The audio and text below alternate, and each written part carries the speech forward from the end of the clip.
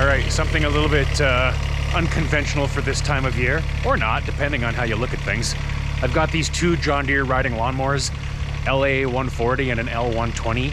I ran them all last year without changing the oil. I have the filters on hot standby, I just haven't done it.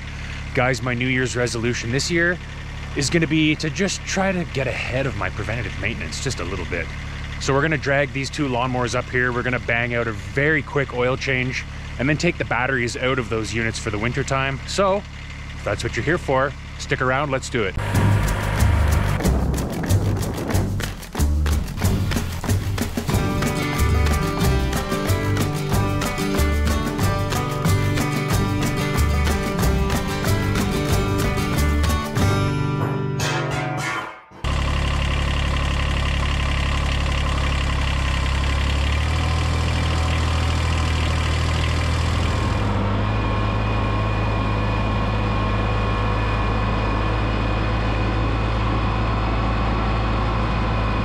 So this is where they live in the winter time, and I've already put them down here, but the batteries are still in them.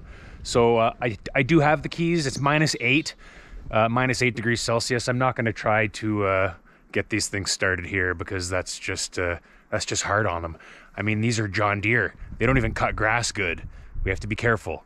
So yeah, we'll pull them out of here with a strap. They love when I rag on John Deere.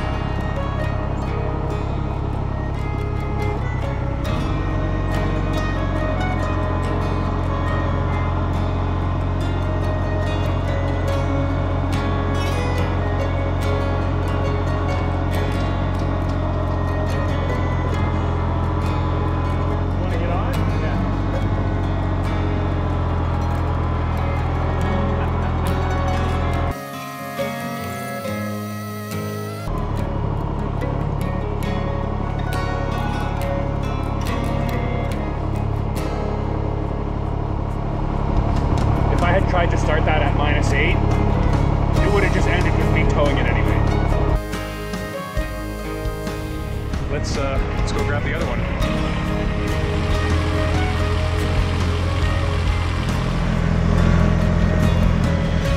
ask me how I got that stuck on the chute.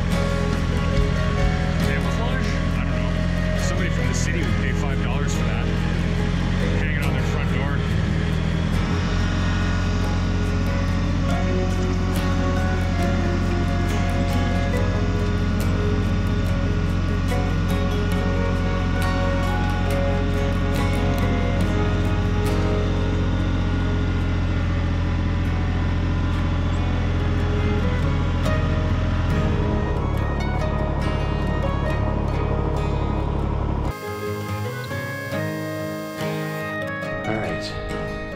Now let's see if they start. Now we watch the snow all go flying off. You gonna be ready on the orange? Come back on the speed if it catches. Oh, you gotta put the brake on. Interlock.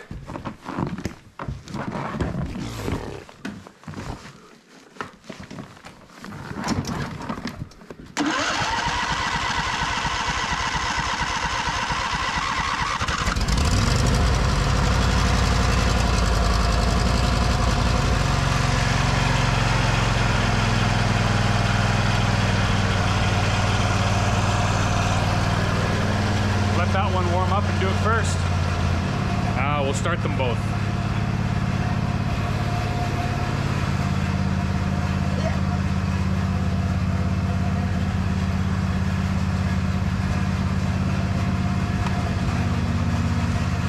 I don't know, it might go. No way. Yeah, the L120 is the one we sometimes have difficulty starting in the summertime. We've tried to make some adjustments on the valves and that kind of thing, but I'm pretty sure this one's just getting tired.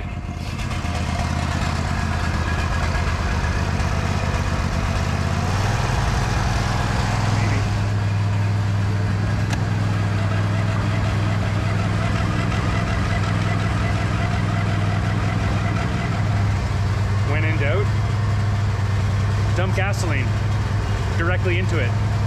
What could go wrong?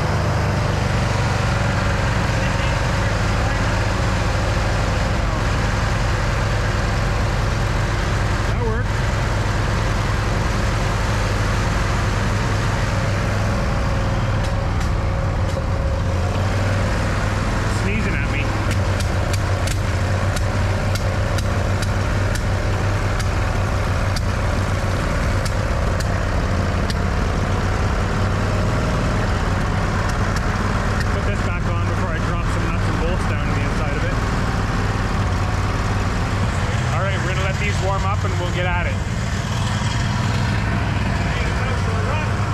Yeah.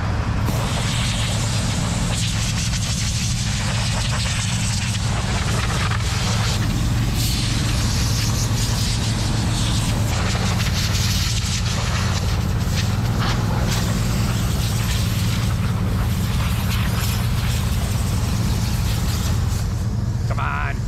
Anybody can do a snowblower video in the wintertime. Can you do a lawnmower video? Oh, Dad's mowing the snow with the snow mower.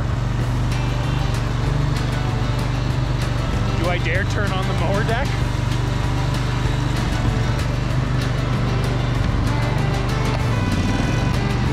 Oh boy.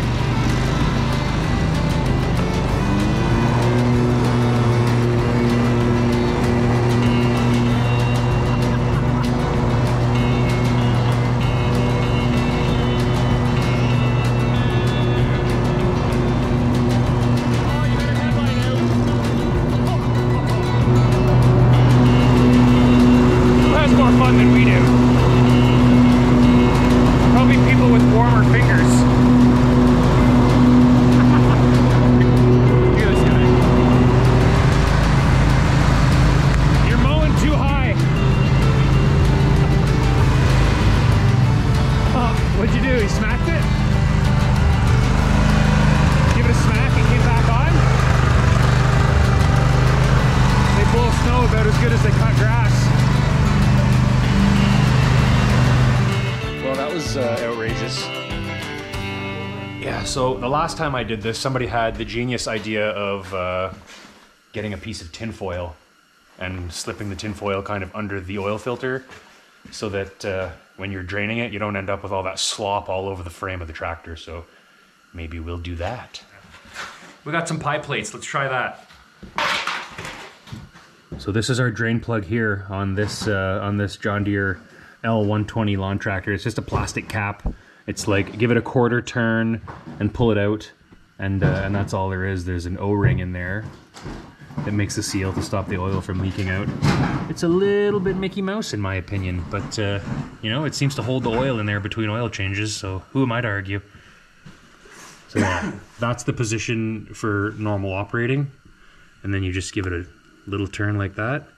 That's it. And then you pull it straight out, and that's it. I'd say that oil was ready to be changed. What do you think? You didn't change it last year. Don't tell the people that. I already told them.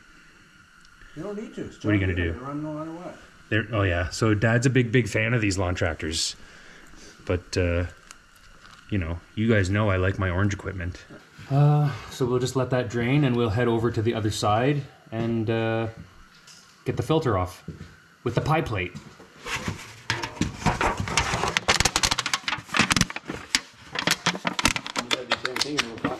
No, so nothing's gonna, this is whatever's in it. Yeah, I'm just trying to catch the crap that comes out.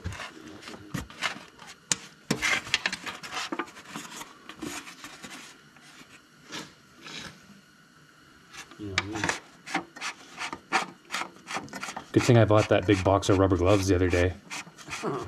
Right? I want to take up space on the well, yeah, I mean... On the bench? Yeah. Why would I put rubber gloves on before? Stupid.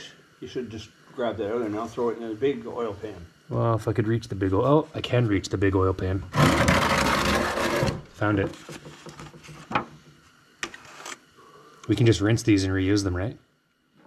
Look at that. It even just hangs there. Uh-huh. No hands. Get your PPE on, people. Safety goggles, knee pads, rubber gloves, face mask. Just kidding. Still a little bit dripping out of there.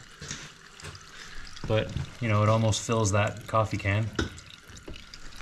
I don't even know how much these things hold. This thing looks like it's leaking a bit of oil, Dad. It's pretty near undercoated. This is when somebody chimes in on the comments section and says, "You need to take better care of your equipment. You should be ashamed of yourself." Look at. We are. That's why we are John Deere. We are ashamed of ourselves. That's why we have John Deere's. Both of these tractors came to us used, and we're just kind of nursing them along. They do the trick. That's all that matters. It's not pretty, but it gets the job done. Let's try not to totally spill this all over the place. Oh, it's so nice and warm. I just want to dip my fingers in it. Leave that out. Oh, yeah. Now I can hopefully see if I can tilt that down a little bit.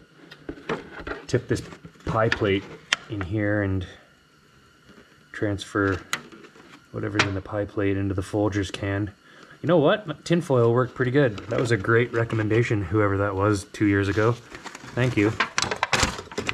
Pull that out. Let the trouble light fall down into the oil and cause a fire. And we'll be off to the races here. Now make sure to clean your mating surface.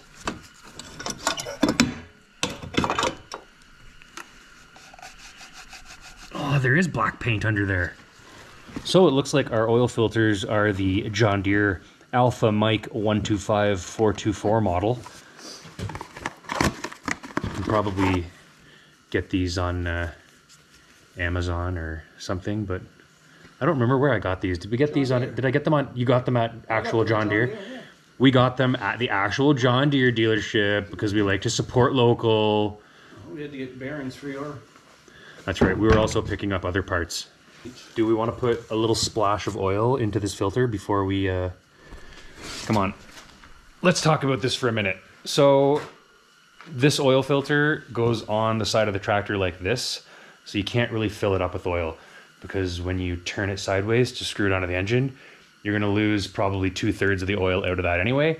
And honestly, I don't know about you, but how many pieces of equipment or cars or trucks or vans have you towed to the scrapyard and the engine was seized in them because you didn't fill the oil filter up?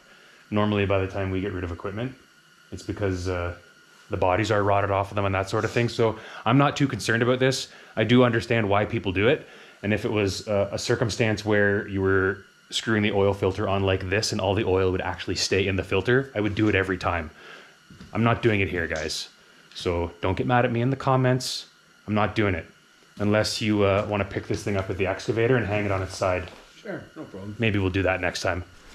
So I did just pour a little bit on here just so that I can get some oil on that gasket.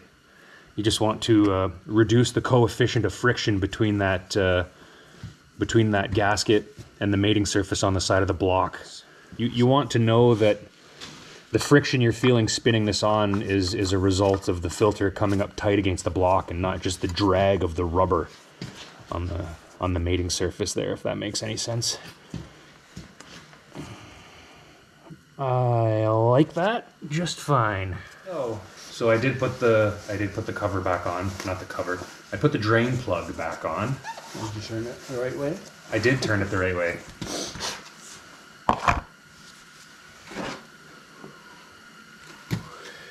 This is clean oil, right? I'm putting in, not dirty oil. I'm sure this machine is very happy to have this right now. So there's obviously other things to do on this too. Air filter, fuel filter, lots of greasing points on the deck and all that kind of stuff. But yeah, I'm not too worried about that stuff right now. This always seems to be the step that gets missed. And I'm happy to just have this done so that I can put these machines to bed. This machine's only moderately cleaner than yours. It's not too much cleaner, but... All right, let's see what comes out of this one. See how smart I was? I moved that first this time.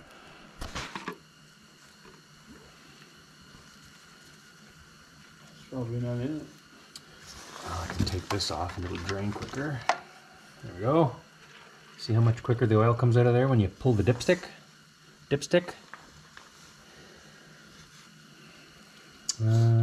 Okay, we'll let that drain and go cram this pie plate in the other side.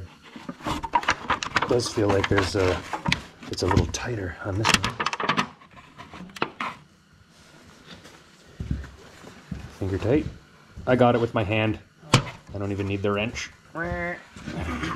Maybe.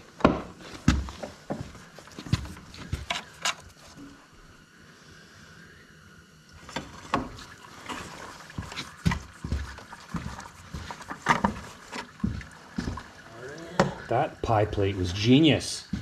Love YouTube. So same thing on this one. Just enough oil to get that gasket wet.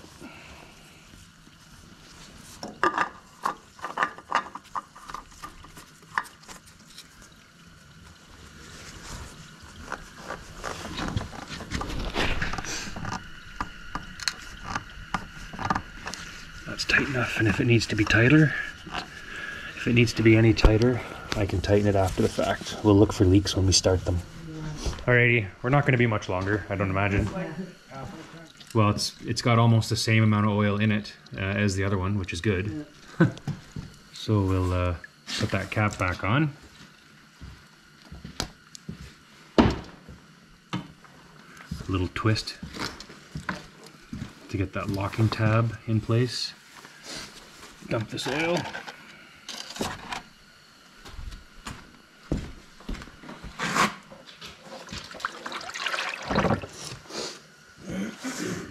Fill her up.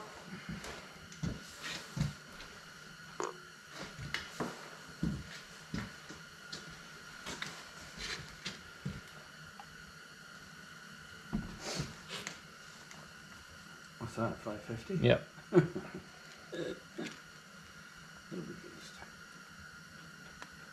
do you think? I can't imagine blowing snow with one of these things. They lose traction so easily. Well, yeah. You would definitely need chains, but in my mind that would be so hard on the hydrostatic. Yeah, it's right on the full line. All right, so we got the oil changed on both of these machines. I've got a 10 mil wrench for this one, and I've got a 7/16 wrench for this one. Why the difference, I don't know. We probably changed the hardware over on the battery clamps at some point. So we'll take these out with us when we go to park these machines outside. We can get the batteries out and we'll be done. So the next step is start these things up and do a final check on the oil level, I guess. So let's get the heater put away and we'll open up the door and fire these things up. And nobody died of carbon monoxide poisoning. It's a miracle.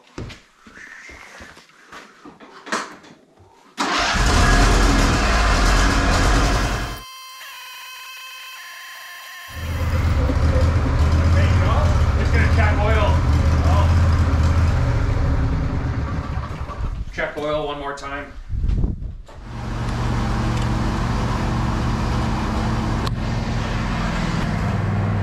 I don't know how easy these things are going to be to drive into their storage spots. We may end up having to push them. Let's try. I bet Dad's stuck already.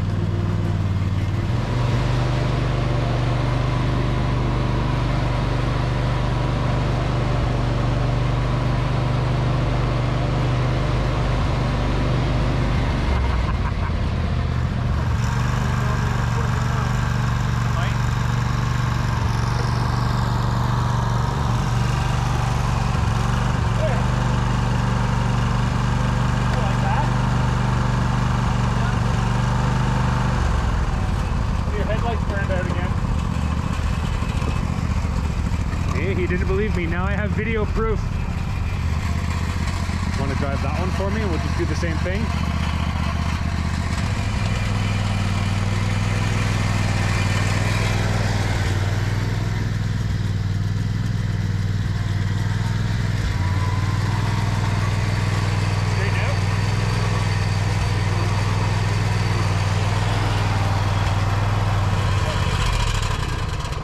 Oh, it's very dark.